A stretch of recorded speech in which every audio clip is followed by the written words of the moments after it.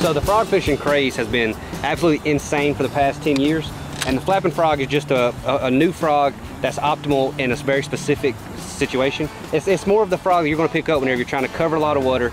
If there's bass blowing up on shad on the outside edge of grass, or if you're trying to, you know, run real fast down the inside edge of grass. It's not a bait that you're going to want to sit in place on top of a mat for a long time and really try to milk it, but it's a bait you're going to be able to cover a ton of water with, cover a lot of ground, and get some more bites because you can go a little bit faster with it.